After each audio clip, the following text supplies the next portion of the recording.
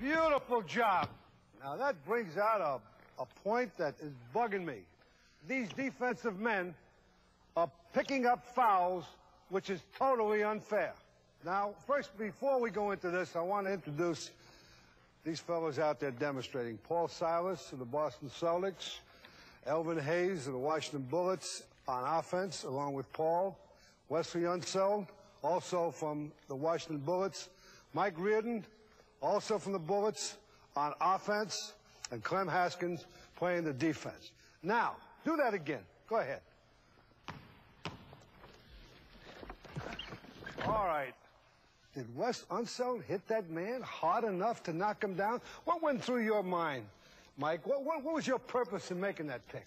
Initially, I was trying to free my teammate, Elvin Hayes, here for a jump shot or a move to the hoop without the ball. But also, if I could get away with it, to draw a foul on Wes and setting that pick, to fake a foul, in other words. That was the second purpose. Well, that's the point. Actually, he didn't hit you that hard where you had to fall down.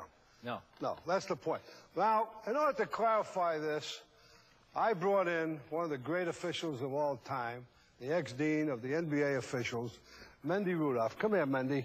I want to get your opinion. Explain to Mike, what's the attitude of the officials on this thing? Well, the first thing, Mike and Red and everybody else, is the distance of the screen. Wes, if you turn around, when you set a blind screen, you've got to give this man here at least one step. Now, Mike did that. But on the other hand, as soon as contact came, Mike went and did some Hollywood acting. And the best thing the officials can do in this case, Red, is to ignore the play and don't even call it. Now, remember, coaches today in high school, college, and pro are teaching the players how to fall. This is unreal. They're teaching them how to fall. They teach the defense how to fall. In this case, he's on the offense. They're teaching him how to fall. All right, here's another example. Come on, Mike. Show him what I want to do. Now, watch Mike dribble. Elvin Hayes is going to set a pick. He changes his mind. He starts to drive.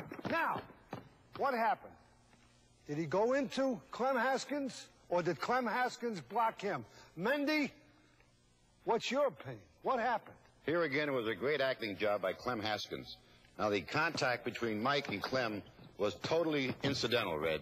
And again, the officials on this play should ignore it totally to eliminate this kind of acting in our game. If they're smart again to stop it early in the ball game, call the blocking foul on this man right here, and he'll stop falling on the floor and picking up splinters on his backside. Well, I happen to agree with you. I mean, I'm very, very much opposed to this type of basketball. All right, let's go into another one. Mike, take the ball. Clem, you're guarding Mike.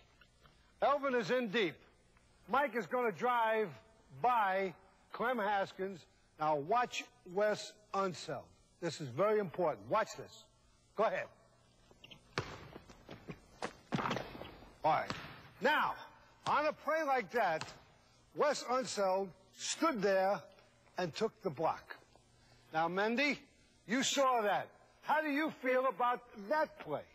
Again, it depends upon where Mike is, and on that particular play, when Wes Unseld set up the block, Mike had left his feet, and on that particular play, this is an illegal block by Wes Unseld, and the foul should be called against Wes, giving Mike probably a three-point play. Why? We've got to stop this sort of play in the NBA. Exactly. You can ignore this foul if you care to, but certainly don't call the offensive foul. This segment is not aimed at referees, believe me. It's aimed at coaches. It's aimed at players. What are we going to do about it? Let's clean this thing up. Let's not hurt the game.